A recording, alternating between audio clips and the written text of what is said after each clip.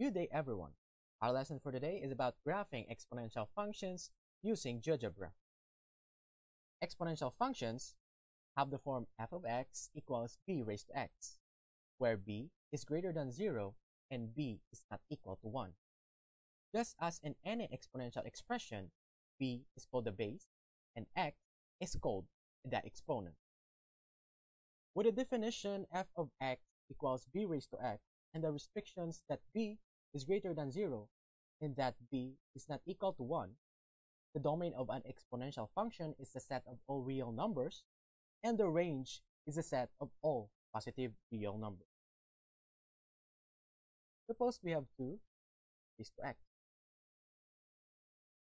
As you can see above, the exponential function has a graph that gets very close to the x-axis as the graph extends to the left, as x becomes more negative.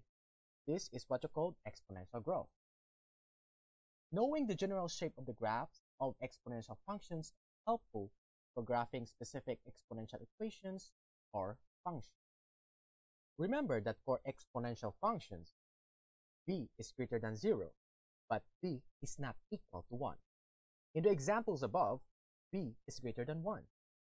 But what happens when b is between 0 and 1? Suppose we have 1 over 2, or 1/2, raised to x.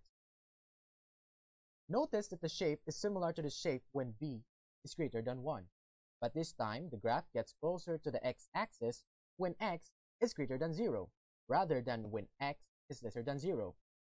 This is exponential decay. Instead of the function values growing as x values increase, as they did before, the function values decay or decrease as x values increase. They get closer and closer to 0.